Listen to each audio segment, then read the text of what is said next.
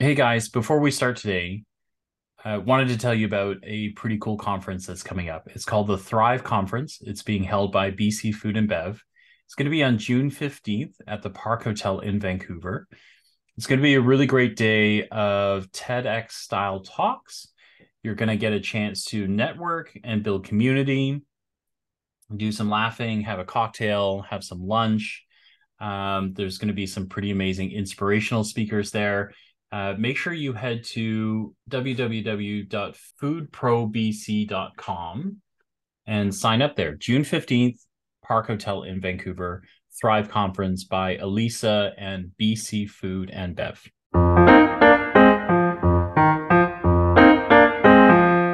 Hey guys, we're here today with Karen, and she's going to introduce herself in a second. I cannot say enough how excited we are to talk to her. It's probably a little weird for her because we probably know a whole lot more about her than she knows about us.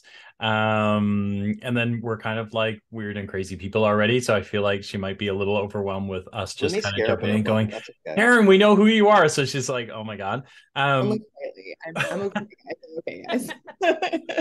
So we're doing a little bit here because Karen is going to be at Food Pro 23, which is the BC Food and Bev thing, and she's going to be on a panel. She's going to be with some wonderful people that we already love. Like Jade is going to be there from Yogu, who we love a lot, Jade Herman, and then there are a bunch of other speakers there. Yves Potvin from Conscious Foods is going to be there. He's super cool. And then Yvonne Anderson, we're going to talk to next week. So there are a bunch of folks there. But we thought we talked to Karen for a second. She can introduce herself. So if you're going or you haven't decided whether you're going, she's going to be there. You You should should go. probably go. So Karen, I'm going to shut up now and maybe just introduce yourself. What an intro. Um, pressure is mounting. No, not at Not all. with us. No, no, no. Well, hi, my name's Karen Danudjaja. I'm the co-founder and CEO of a brand called Blume. Blume is based in Vancouver, Canada. It's a team of 13 women, and our mission is to make superfoods more accessible. So what we do is we take kind of these classically syrupy drinks that don't have any functional benefits and recreate them so you can have your cake and eat it too. So we do things like pumpkin spice, salted caramel, and traditionally they'd have 40 grams of sugar, and we make them with less than 5 grams of sugar. And they're all organic and filled with superfoods. And really, the impetus of the company was I was working in this corporate job. I had found a ladder that I was, intending to climb. And I just was so uninspired by work. I found myself constantly writing in notebooks, like being in dreamland, wanting to create and build a community. And Blume was started off the side of my desk. And the first store that we sold to was a smoothie shop that I walked past every day to that corporate job on my way to work. And they purchased 30 turmeric lattes. And that was before we had a product or a name or anything. It was just purely a really nice guy who I tricked into the first order. And now we're available in about 2,000 points of distribution, including It's awesome. Erewhon and Whole Foods.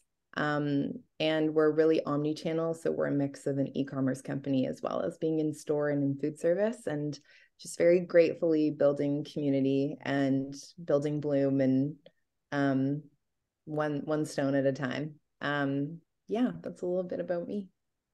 Good for We you. we love it. Good for you. The when I met Karen, I told her that some of the guys that we really love, so Hearts and Carts, she was on their podcast. So if you haven't heard it, you should go listen to that.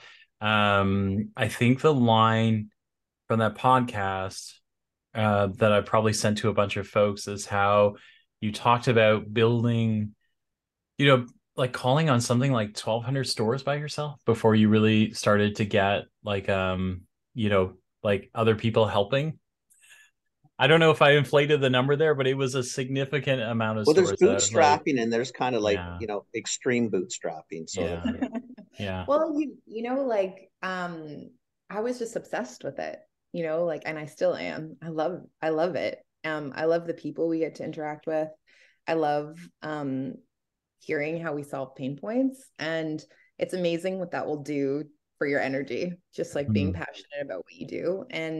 And so in the beginning, I remember like Greens Organic is a place in Vancouver that carried us from the beginning, carries us now. The way that we got into that store is I went to the blends that was like immediately adjacent to it and brought in, our product, asked them to make it, ordered like a steamed non-dairy milk. And so it was like a Blume latte in a blends cup. And I brought that to the owner or to Dale, who is the buyer or owner of Greens. Right. And yeah, I would literally like just bring lattes from neighboring cafes to, Vegan Supply, Hey Kokomo. These are all kind of like our first accounts, and they're still accounts today. And the people who run these stores are crazy passionate. They're passionate about small business. They're passionate about organic, natural foods. They're passionate about wellness. And I was coming from this like commercial real estate, managing big tenancies. And I don't know, like just like the change in people and interactions was so inspiring for me. It's a whole different world. Totally different world. And I loved it. So the first 2 years, maybe more than that.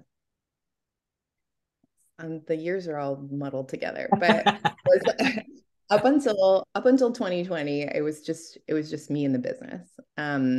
So we hired like our first team member April, June, in that kind of span. Wow. 2020. Okay. So that's crazy growth. You've done really, really well for a very short period of time, really. And a lot of it on your own?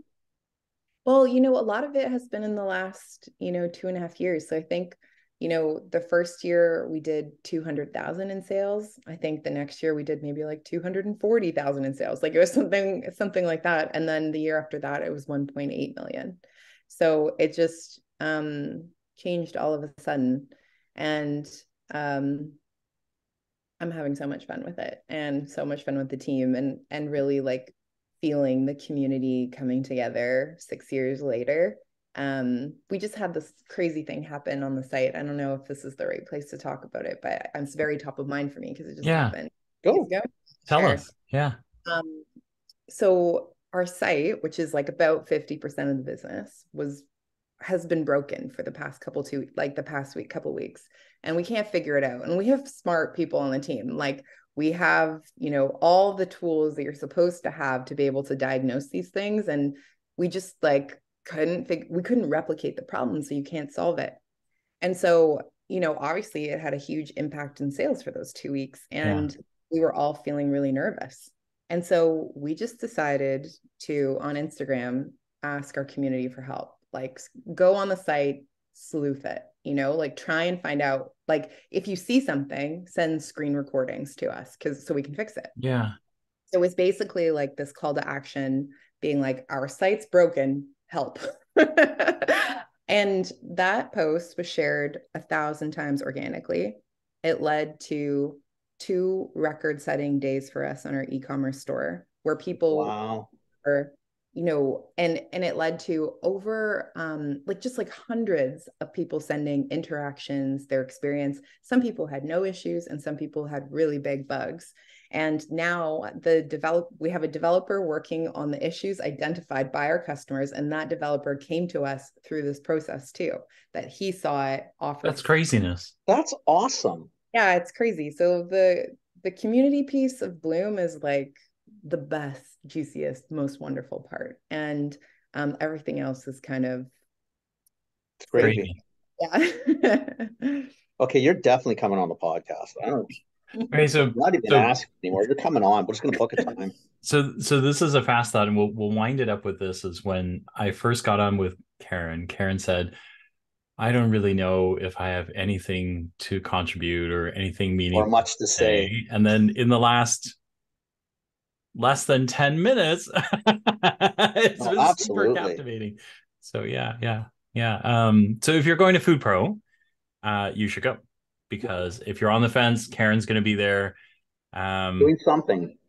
It's going to be amazing. And then thank you for coming on with us, and we look forward to having you on the podcast. We would love it a lot. Yeah, honestly, it'd be great. Thank you. And I'd be honored to chat with you guys more and to be on the podcast. So we'll find some time.